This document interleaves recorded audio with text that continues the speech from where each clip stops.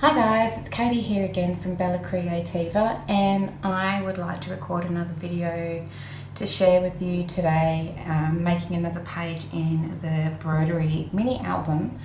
And the pieces or the files that I'm using are called SVG files, and they're scalable vector graphic files that you can use in cutting the machines. So like I should say, the Cricut, a Silhouette, or a Broderie Scan and Cut.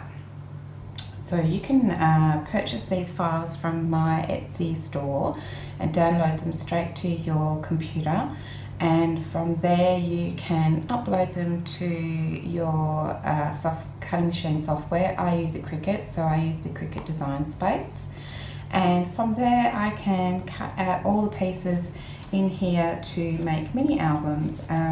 It's a complete package. There's 30 files, and you can make a mini album from start to finish using all the pieces in here. So in our previous videos, we've made the cover and inserted the pages, and we have done the first 2 pages in our album, and today I would like to do just a simple page to go here for our 3rd page. So let's have a look at the pieces that I've cut out, and we can put that together. So the first piece that I've cut out is a base page mat. So I should explain that I've made up this little booklet with pictures of each of the pieces that come as a file, so that I can easily explain to you which pieces I've used to make a particular page, and also so you can see that there might be different ways that you can use each of the pieces. So the actual pieces themselves are in the bluey colour, and then the mats for each of the pieces is in the pink colour. So just to make it nice and easy to explain it, hopefully. So the first piece I've cut out is a base page mat, and I've cut that out of scrapbook paper or designer paper, and today I'm actually using a digital collection from Knitwit's collections, and it's called Always and Forever. And whenever I download a digital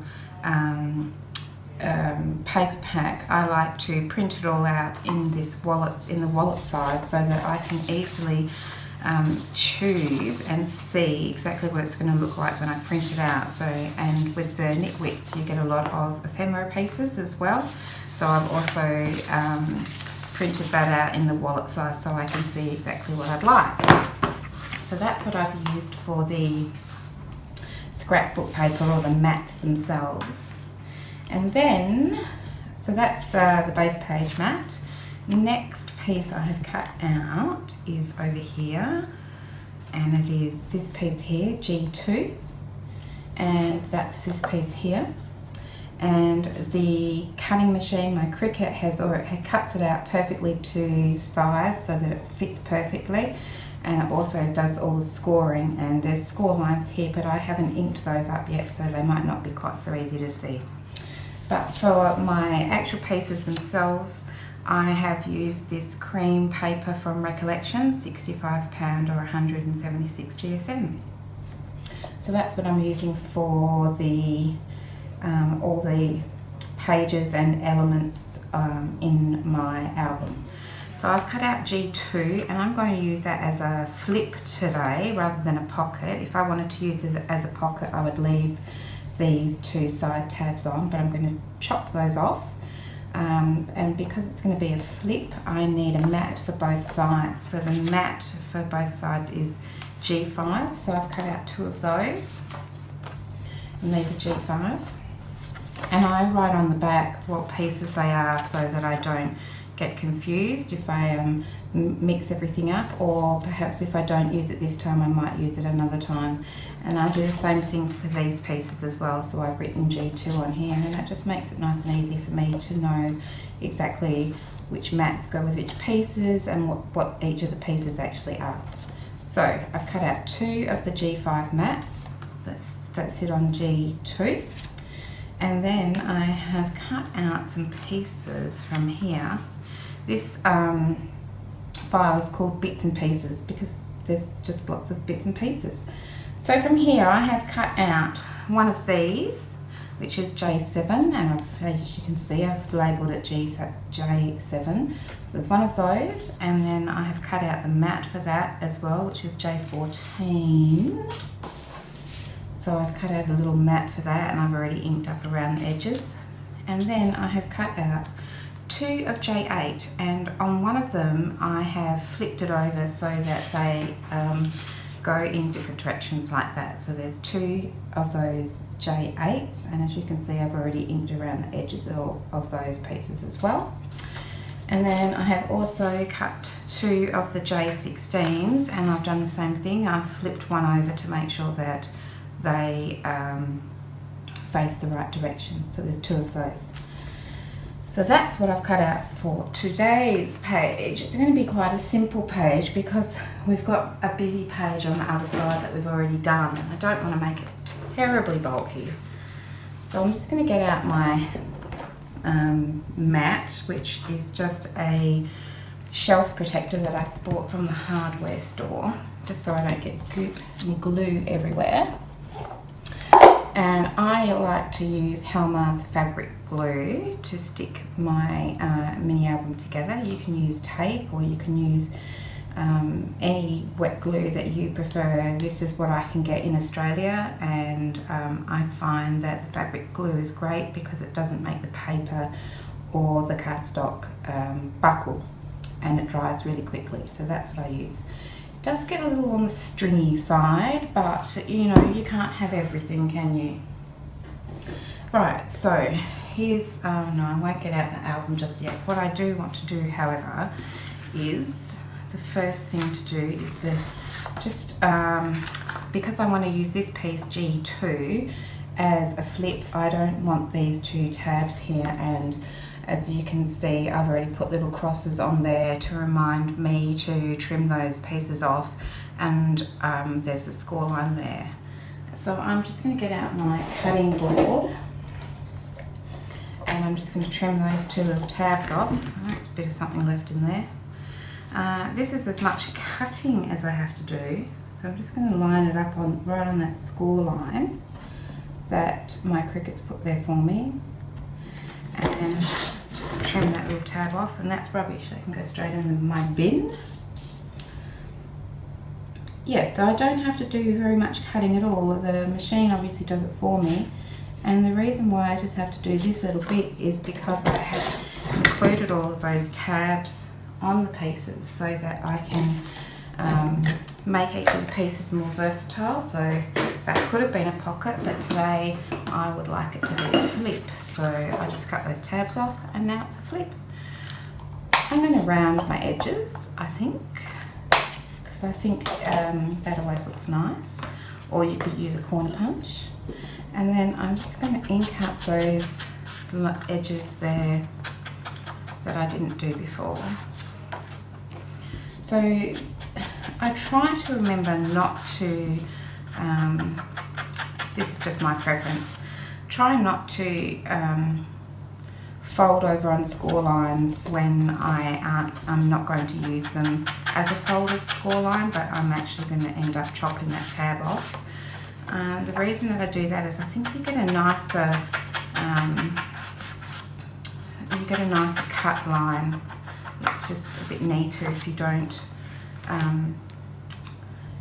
fold those before you trim them. But you know, sometimes you do, and that's okay too. Okay, so today I'm just going to open it up to the page that we're working on, which is this one here. I intend on popping this on here so that so it flips out this way. So let's just go ahead and do that. So the reason that I really love these files is because I really don't have to worry about measuring and cutting and measuring and scoring, because it's already all been done by these files and my cutting machine. So I just cut out the pieces that I want to use, and the mats that I want to put on them, and stick it all together in any way that I would like to. And I'm always thinking of other ways of using the pieces. So whilst they might look like something quite plain, you can actually use them for a lot of different versatile things, which is why I call them versatile files. Okay, so we've got that little fellow stuck on there, and then on the inside I wanted to use this little piece here, this J7 piece, and I just wanted to pop him down the bottom, sort of in the middle there, as a little tuck spot for some tags or photo frame, photo mats or anything like that. Now if I stick it with this tab, it will fold down, which I don't necessarily want it to do. So I'm actually going to run a little, hopefully you can see all this, talking away to myself and holding it really close to myself. I'll say it again, if I just stick that tab down on here, then this piece itself will fold, and I don't really want that. I want it to stay upright like this. So I'm actually going to run a little bead of glue along there and stick the tab down onto the piece as well. But first of all, I'll stick this piece down on here. So I think I can probably manage to get that fairly centered. That looks pretty centered. I might just put a little mark here like this, and then I'm just going to pop some glue on this tab.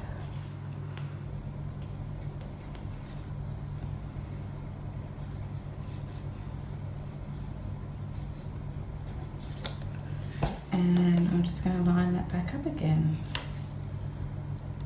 about like that, I believe. I'll stick it down, make sure that's stuck down pretty well. And then I might put my mat down on top of there, right from the start. Should I? I'm just wondering about if I need a little closure for this.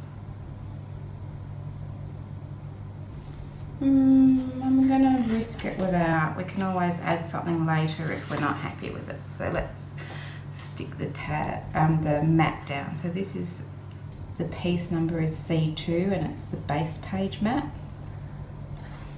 And so I just cut one of these out on my Cricut, and it's all ready to size. So I just inked around the edges and popped it down like that.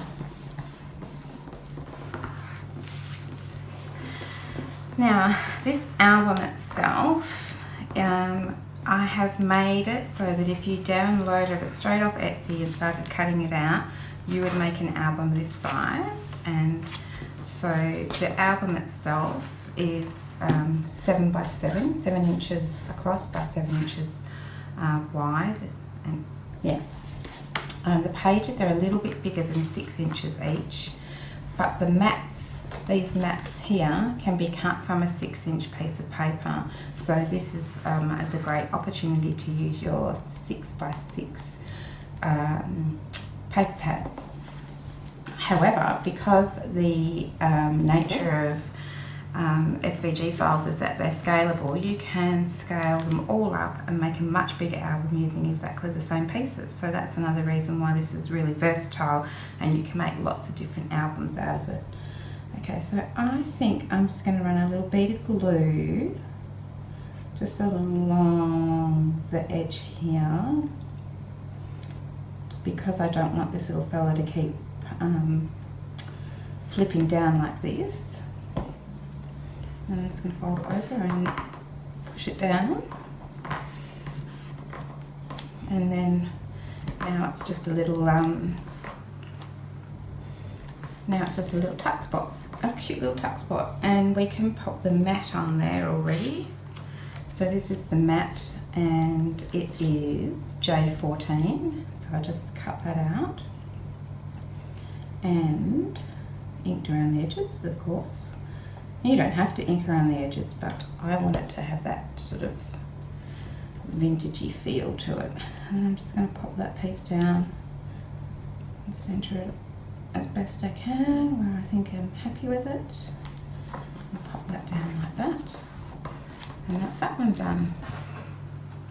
Now on this little flip, I'm just going to move some bits out of the way here. Excuse me. On this little flip on this side, I'm just going to mat it. I'm not going to do anything fancy there. I'm going to use this piece here, which is G5. That's going to go on there. Now because I've rounded the edges on my flip, I'm going to do the same with my mat. So I'll just trim those and ink up those corners. And then just apply some glue. So I call this mini album Broderie because it has a lot of pieces that have the fancy sort of lace borders and edges like this here. But you can make an entire album using the pieces that don't have those fancy edges, and it doesn't need to be this quite pretty feminine kind of an album. And so I thought I might also do a series on using these SVG files to make probably a sort of a plainer, or at least maybe a more masculine version, using exactly the same pieces but not the ones with the lace on. So there are equally as many pieces that you can use that don't have the lace edges, like this one here. And then this is the mat for this one, and I'm going to put corners on those two edges to just round those edges to go with my little flip, and glue that one down. And this is also G5. The piece is the G5 piece, which is the mat. And I'll just pop this on here, line it up. This is a really simple little page, and just making albums is so simple when I just choose which pieces I want to use. And I'm doing lots of fancy pages, but you don't need to. You don't have to do lots of fancy. You could do an album of all the same pages, and I think it would still look stunning. So these are my mats for these pieces, so I'm just going to pop those on here. So I have a J16, which goes straight on top of J8. So I'm going to do that for both of these pieces. So also included in SVG files is a lot of different inserts and tags, but I'm going to leave that putting in the inserts and tags until the end. For now, I'm just trying to put my pages together because I get a little bit overwhelmed sometimes, and so I feel like I need to just do it in stages. So I'll do the album, make the album cover and insert the pages, and then just work my way through each of the pages, and then I'll come back and put in my inserts and tags, and then I'll embellish it. Or those two I might sometimes do at the same time, the embellishing and the inserts, but I can't think of everything all at the same time. So, right, so there's our two little pieces, and all I'm going to do is make these two little pockets in line here, and just have them crossing over a little bit like that. Now this one here needs to be, I should have done that, but I didn't. Let's just pull this up for a second. I just need to do a little corner rounding here. If I can, I was too busy talking and not paying attention. So I'll just pop a little bit more glue on there. Lucky we caught that before it dried on for good. And I'll just squash that down. And then I'll fold that over and cut around that little edge as well. And just put a bit of ink on there. Okay, and then this little chap's ready to go down. So I'll just put some glue on these tabs. This is so simple, this little page is so simple and quick. And so I'm going to pop this one down on here.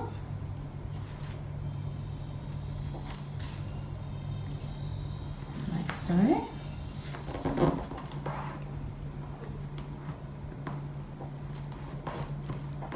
And then I'm going to do the same with this one. Now this has got a square edge, so I don't need to round that, and I don't think that you would be able to tell. Now, do I want it to go over like that, or do I want to slide it in behind like that? I think I want to slide it in behind. I don't know why, but I do. So let's do that. So just put some glue on those tabs and then slide this in here. Line it up on the edge and squash it down, press it down flat, squash it, press it, you know what I mean. And that is that page done. Simple and quick, and I think pretty cute. So now we have little inserts. We can put our little inserts and tags in here, and when we open it up, we can put a picture in here, and I might do a bit of embellishing on here, but something nice and flat. And then we have this little pop piece here where we can slide some things in there, so when we get around to putting in some photo mats and that sort of thing, something will sit there really nicely. And that's also a really lovely spot to do a little bit of embellishing. So that is our third page. So I hope you have enjoyed watching this quick little video today, and I hope that you find it interesting and useful. If you would like to purchase my SVG files, I'll put the link to my Etsy store in the description box. I'll also put a link in the description box to the Knitwits collection, digital collection that I'm using to mat this album. And I hope that you join me for some of the other videos in this series where we make the rest of the pages and fill it up with inserts and tags. And so yeah, I hope to see you guys again. Thanks very much for watching, and bye for now. Bye.